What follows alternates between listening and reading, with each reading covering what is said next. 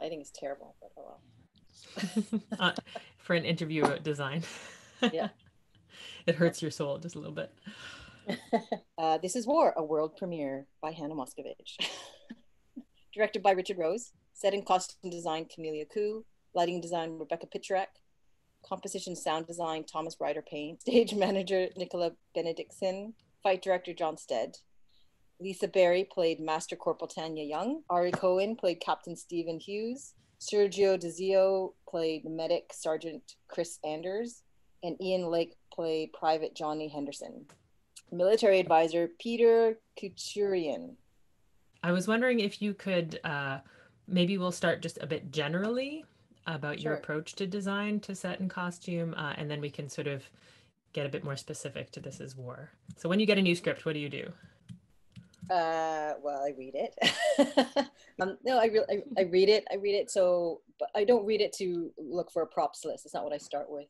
I don't even read it to find out what the room is or what the period is. I just want to read to find out what the story is.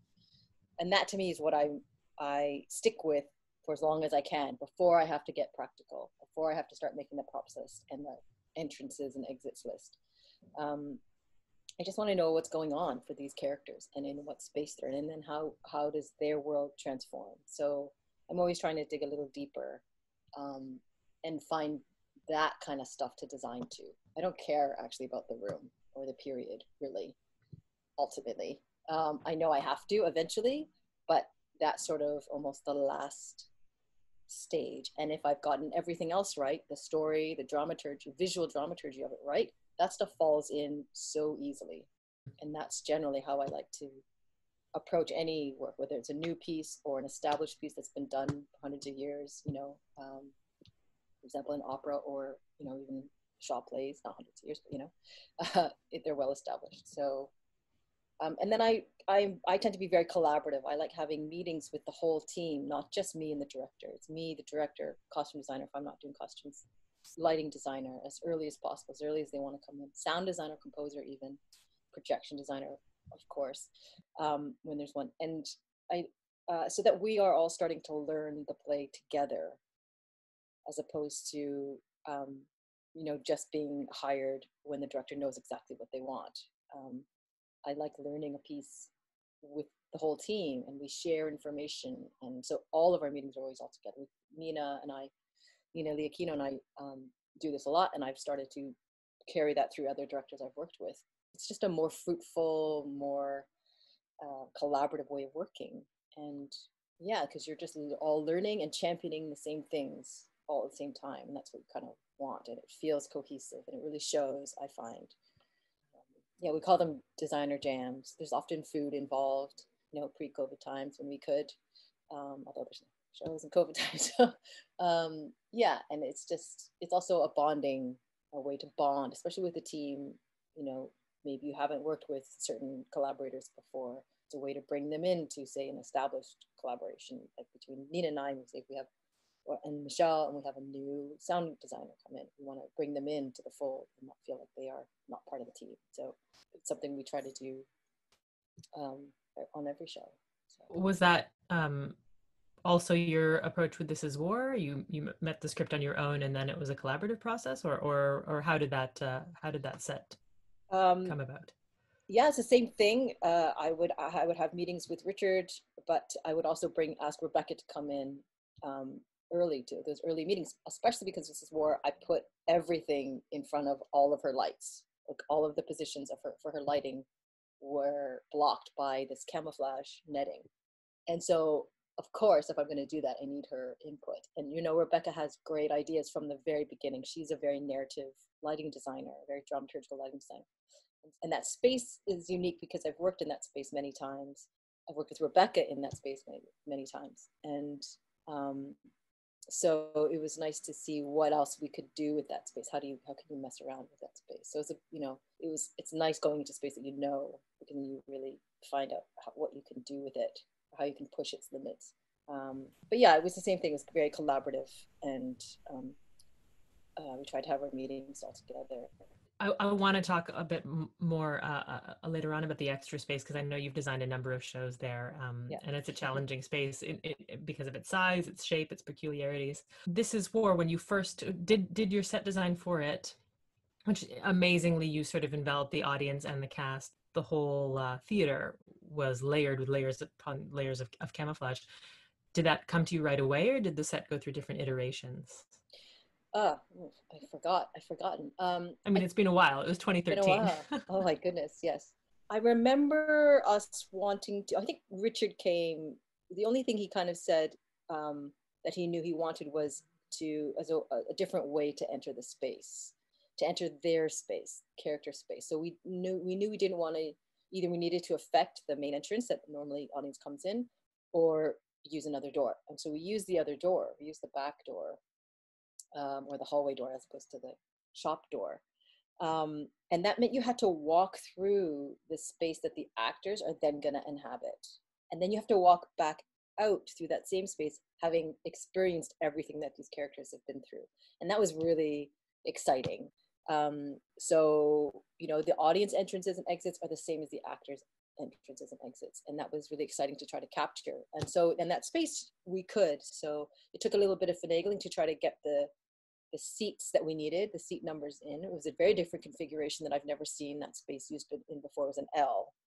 And we love the idea that the actors could also surround the audience. So there's there's photos where there's those back corridors, and you only saw those when you entered into the space to get to your seats, or when you exited. But the actors hung out back there. So even when they were not on stage, you could see them sort of ghosting in the background, or could see their approach to their entrance. That was interesting for us too. What's seen and what's not seen, what's implied, what's not implied. And of course we wanted to completely envelop the space to make it a space that is unfamiliar. So, when you go into the extra space, people who've been there a lot are like, oh yeah, it's the space. What a charming little space. We see shows here. We wanted to sort of mess with that. So they're starting from their entrance because it disorients them, which we really wanted to do. And then just make you feel like this space is unrecognizable. We wanted to get rid of the theater, essentially. Even though the style of it is, it's just crates and the actors, was very simple otherwise. So in order to build your set, which is a ton of camouflage, was it difficult to source that? Was that military grade camouflage? It was as close as we could get based on research images that we had. And some of it may have been just slightly older issue things. We had to paint a lot of it because we couldn't get that desert stuff. It sort of came from many different places to try to get the same stuff and the amount that we needed. I know from my experience, at Tarragon Previews, that the design team is sitting all over the audience, just waiting as the audience trickles in. Do you remember watching the audience encounter this new experience? I do. Yeah, it's pretty great. So, because normally I'm sitting in the audience already. I'm sitting in a chair. I've claimed my chair and I'm sitting in there as the audience walks in. And, as soon as there's a sort of a tent opening or an opening in the camouflage, so you can hear them chittering like they're walking into the theater, but then they're like, oh, they stop talking about what they had for dinner. And they are actually already talking about the space the minute they walk in the door.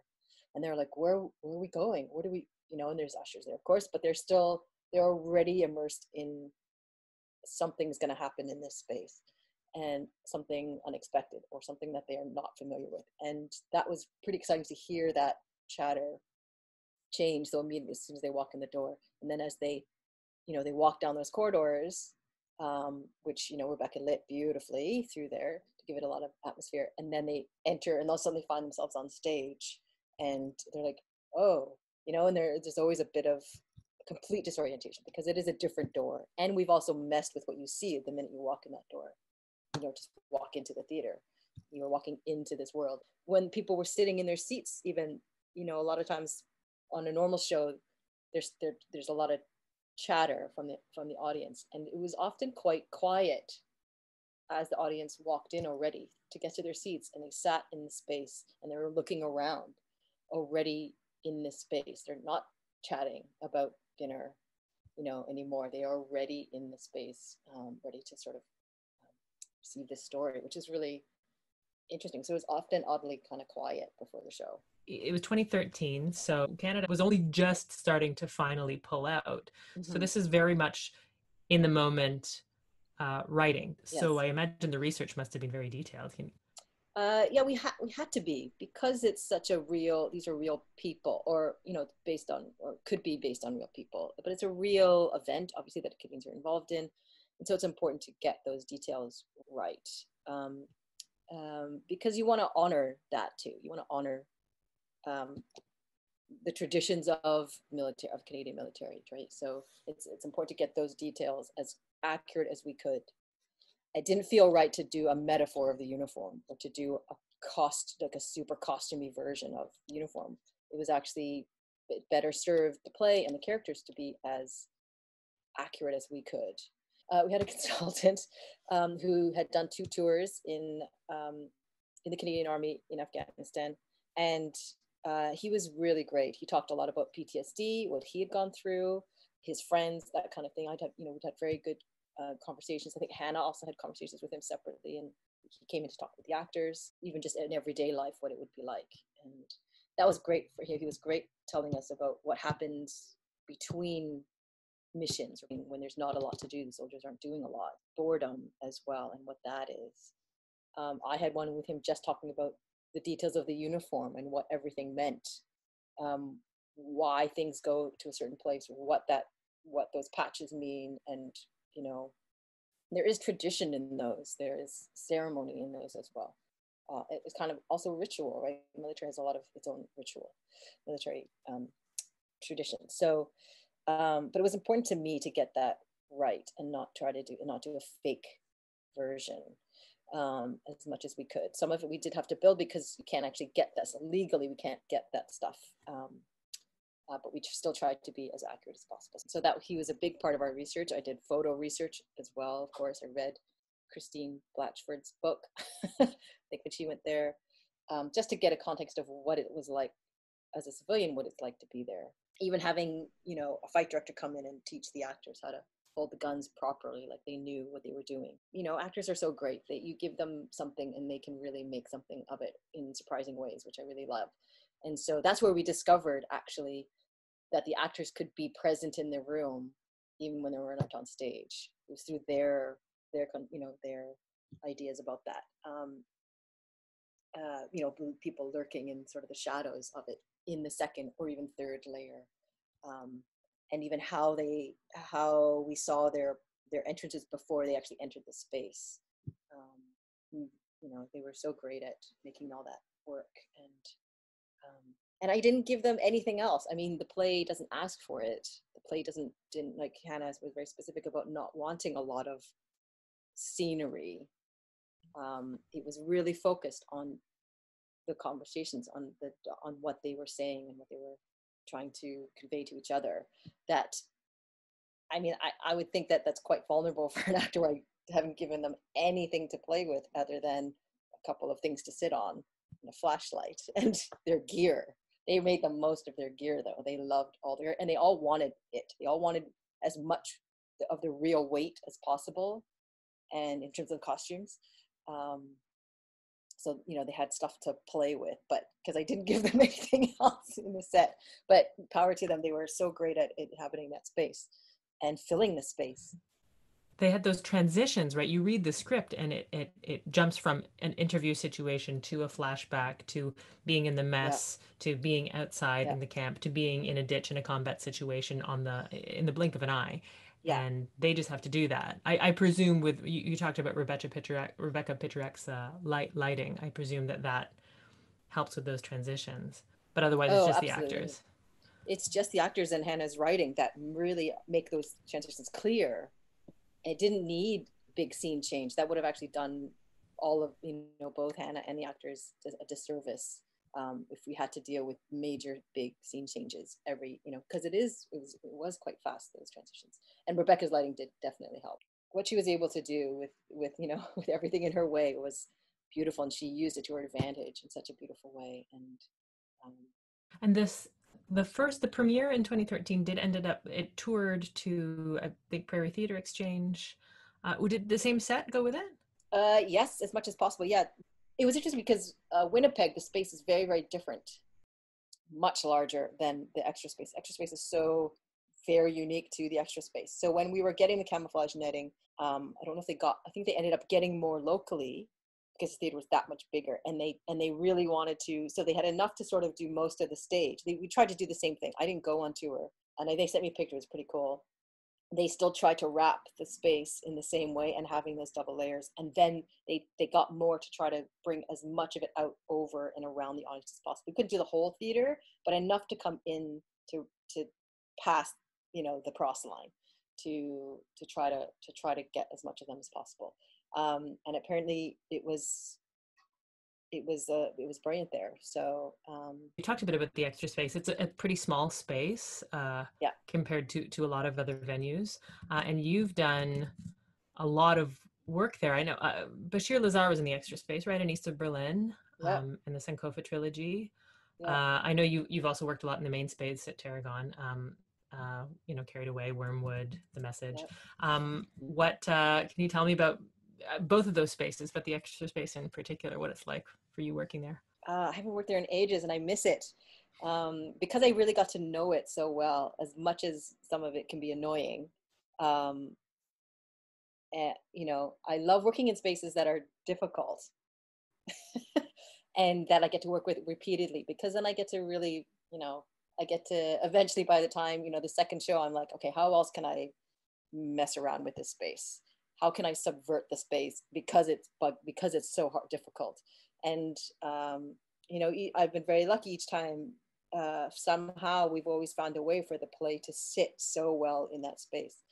I actually like it better than the main space. The main space has its own issues, which drive me crazy, and I'm still learning how to mess around there. But I find it much harder to do in the main stage. I don't know yet if I've been like if I've really cracked that space yet. The extra space, I feel like I've been able to crack it new on so many shows. It's why it's still one of my favorite spaces. Learning what we can do with the audience, and it's so great that Tarragon will let us move the audience seats around. A lot of theaters won't let you.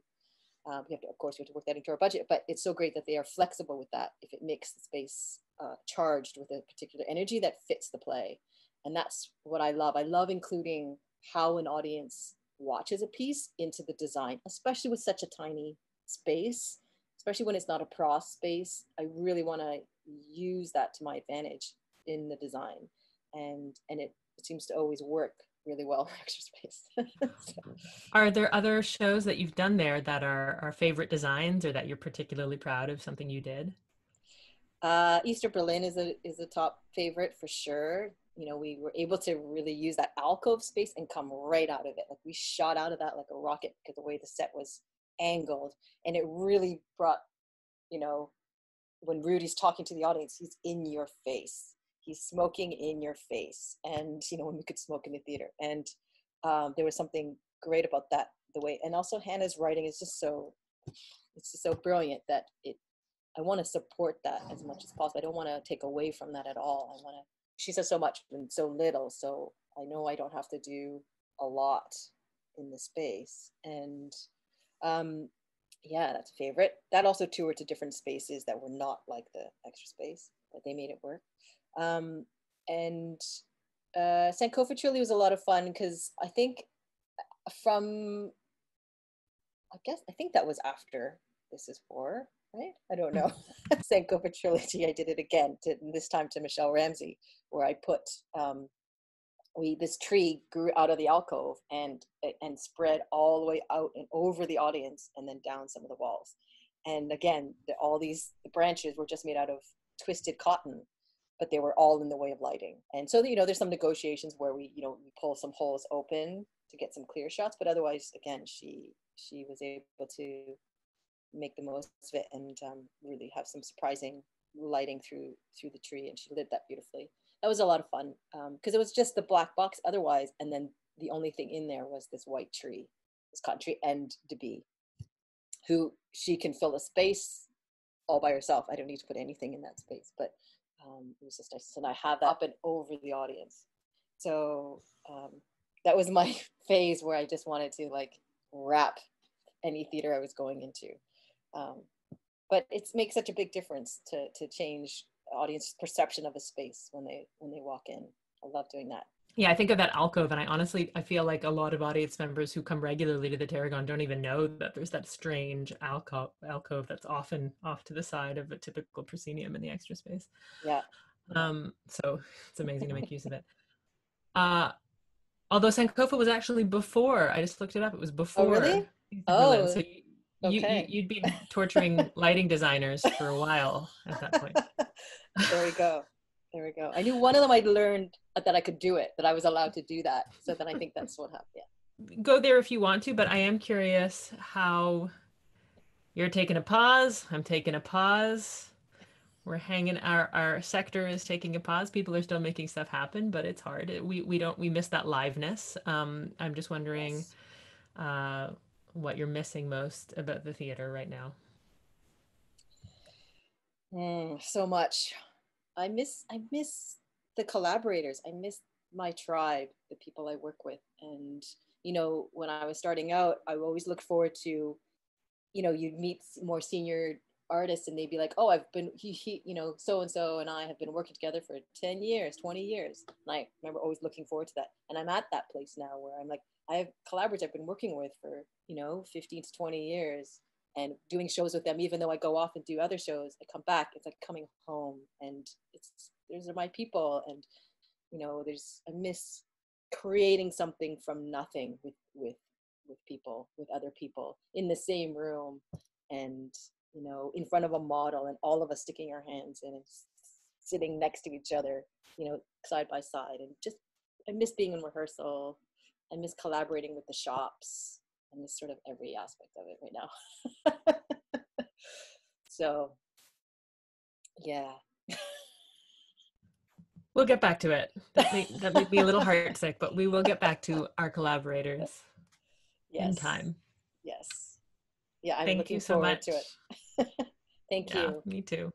Thank you, Cami. It's been Thank you. wonderful to talk to you and just get a tiny insight into your process. Thank And you. I look forward to when we get to work together again soon. Me too. Me too. Definitely.